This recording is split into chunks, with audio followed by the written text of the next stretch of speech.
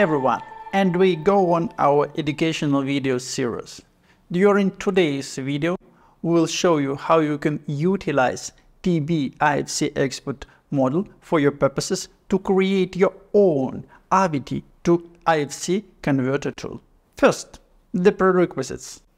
First of all, you need 3 archives to be merged in one.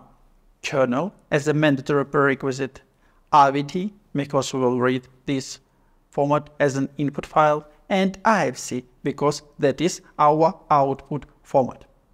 Next, you need to build TB IFC export module on your own. It is not provided in the binary format, so you need to pick up the solution with the extensions, find the TB IFC export project, and build it. We take our demo dumper example as the starting point, but first of all, we need to introduce several preliminary changes.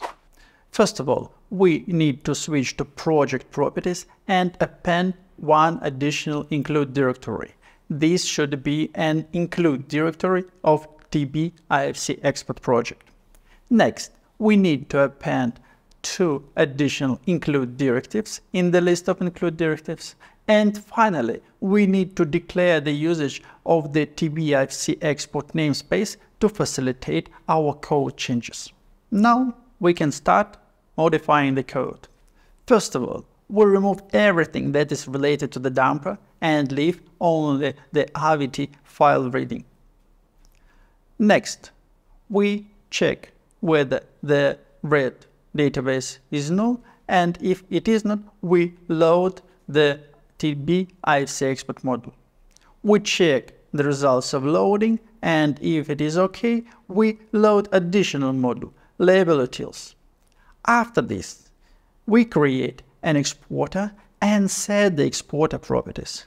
For us, right now, we set 2 properties: the database, the representation of the IVT file, and the name of the output IFC file. After this, we call the export function and analyze the export results.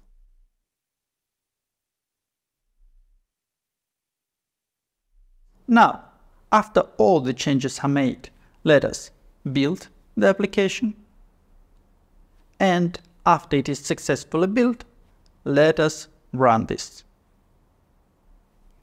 As you see, we got an IFC file as a result. Let us open it in the Open IFC viewer.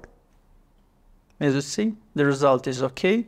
We see the geometry as it was in the original RVT file, and we see some of the parameters that transferred from the original RVT file to our IFC file.